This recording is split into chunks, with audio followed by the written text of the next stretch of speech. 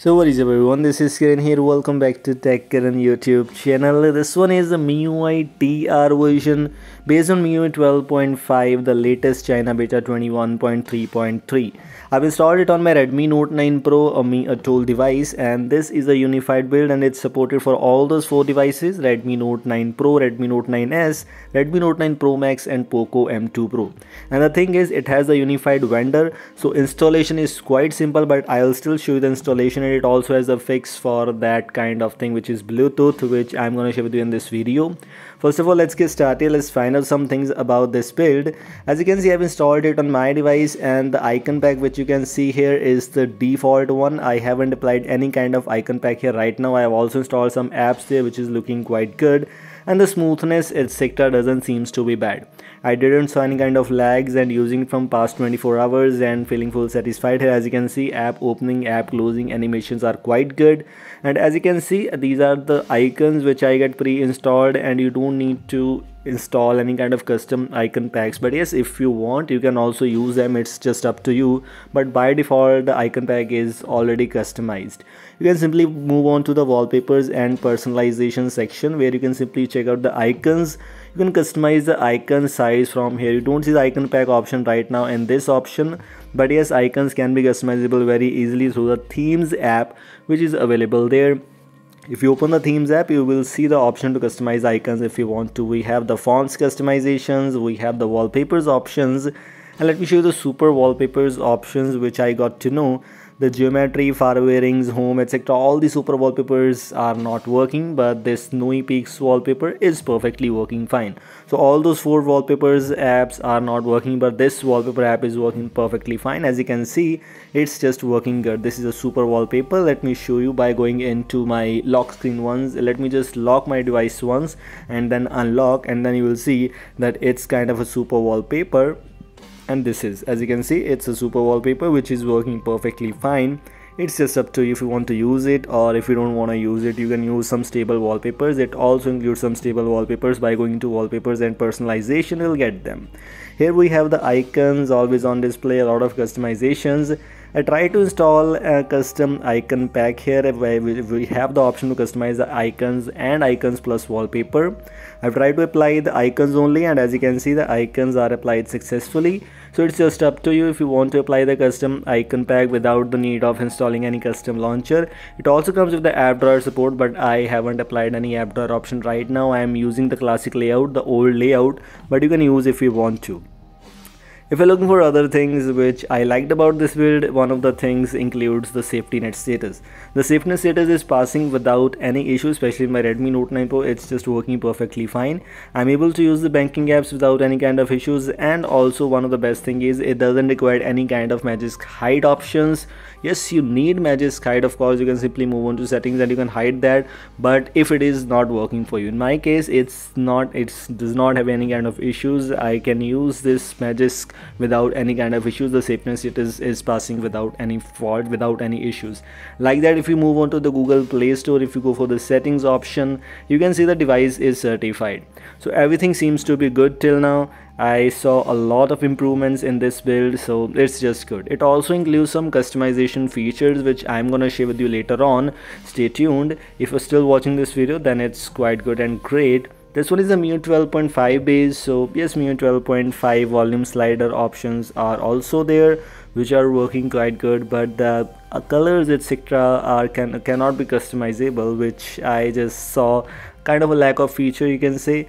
But the thing which I saw great about this build is on the camera. The camera includes a lot of features. It has new camera, where includes a 48 megapixel short video, vlog mode, panorama, as you can see, time lapse. It has the clone option. It has the stickers, avatars, which are quite good and amazing. You can customize whatever you want to do. You can simply edit this very easily by just clicking here. Click on edit option. You can customize these things, And one of the best things about this MIUI TR build is its camera. I saw a lot of features in this camera. It's working great with my face, so I tried that, I tested that. It's just working perfectly fine. It has some features which are not working, which I tried to use. Not sure about the vlog mode and clone mode. I don't know if they are working or not, but this sticker option is just working great, just working flawlessly, and you can use it on your device if you want to. There are a lot of features available in this sticker, in this camera app. So if you want to use this camera app on your device, you can simply use this build, which is a MIUI TR, a China based build which can be installable very easily. You don't need any specific things for it. You don't need any kind of extra vendor and etc. Yes, you need a firmware file, but it's not necessary. For me, it's just booted without any firmware. I'll show you my installation steps, but if it is not working for you, you can install the firmware. It's just up to you. Let me show you by going into some other things. As I previously told you, this is the wallpapers and personalization section. If you move on to the lock screen, we have the unread notification and power menu options. Two extra options are available in the lock screen settings, and like that. If you move on to the display, we have the call brightness and night call brightness. Two extra options available here and there. So as I previously told you, it comes with some customization features which I am sharing right now. Including that, if you move on to some other things, for example, sound and vibration has the same MIUI 12.5 UI, but it also includes the sound assistant, which I am not sure if it is working or not, because sound assistant is just great in MIUI, in actually Android version 11, but this is Android version 10. Maybe it will work for you, maybe it will not work for you. In the additional settings, I saw some options like the charge sound options, low battery tone settings, and time setting sounds. These are some extra sounds which you can enable or disable very easily. And like that, it also have the haptic feedback customizations. You can simply adjust that haptic feedback level. It's just up to you. You can simply increase the vibration strength, or you can simply decrease the vibration strength. It's just up to you. In the sound effects, I saw a bug which I'm not sure, but yes, it's kind of a bug for me. If you click on equalizer, it's just not opening. If you go again, click this, it will show the earphones keep stopping. So the equalizer in this sound effects is not working for me. Maybe it will not work for you either. Notifications and control center includes those same features, the notification shade and app notifications, control center style, which you can simply adjust. Turn off the control center card. What is this option? Let me show you once. If I turn on my control center once, you can see the mobile data tile is there. The data usage tile is no more. So if you need data usage tile, it's available there by default. If you don't need that, you can simply turn off. So this is kind of a customization feature for the control center. And like that, if you go for the status bar customization, it also includes this status bar layout, which is not working actually. The default one is the normal one, which you already know. I tried to use the ASP one, which was not working. Center clock was not working. So this is the thing which is not working also. Color notification icons, etc. But the oval battery option is working. As you can see in the latest MIUI 12.5, they changed that battery indicator, but oval battery indicator is just perfectly working fine. It's just up to you if you want to use smart home, etc. Some other options which were expected, control center location, which you can simply adjust with between the right side or the left side. And also including that, if you move on to the home screen, it also comes with some little bit of extra customizations with the default launcher.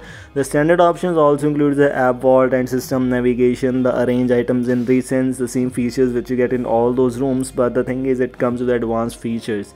If you want to use them, it's just up to you. These were the things I just wanted to let you know how you can install this build on your device. Let me show you some required files which are required to install this build. Okay, let me just share with you. These are two files which are actually necessary, but one file which I haven't downloaded and haven't installed on my device, which is called firmware. So if the device is not booting for you, you can try installing firmware, but I am not sure and I haven't tried the firmware yet. So that's why I'm not gonna install that firmware on my device. But if it is not booting for you, you can try installing firmware. And also, the firmware depends upon which device you're using, as it's a MIUI tool build. So if you're using Cortana, you can try the Cortana firmware. If you're using Joyous, make sure to use the Joyous firmware. And like that, same with the Poco M2 Pro, and same with other device which is Gram, which is a Poco M2 Pro device. So it's just up to you. In my case, I'm using TWRP here, and of course, as always, I will tell you to use Orange Fox Custom Recovery. In my case, I haven't installed the Orange Fox Custom Recovery yet, so that's why Dalvik Cache and only Dalvik Data and Cache, Dalvik Cache Data, or whatever else you want to do. I don't think so it requires internal storage, but it will wipe internal storage if you are encrypted like me. So swipe to wipe, just click on install option, click on MIUI TR, the ROM file which is required, click on swipe to confirm flash. It will take some time to flash on your device, so stay tuned for that. And after that you need to click on wipe option, click on format data, YAS, and OK. As I previously told you, if it is not booting for you, you can try installing the firmware, but it's not necessary, only if it is not booting for you. Like that. After that, what you need to do is just reboot to custom recovery once again. You need to install this unified vendor without any kind of wipes. This is a fix for the Bluetooth if Bluetooth is not working for you. Click on swipe to confirm flash, and you can simply just reboot after that if you want to. This was awesome to this video. I hope you like this. Thanks for watching. Goodbye. Have a nice day.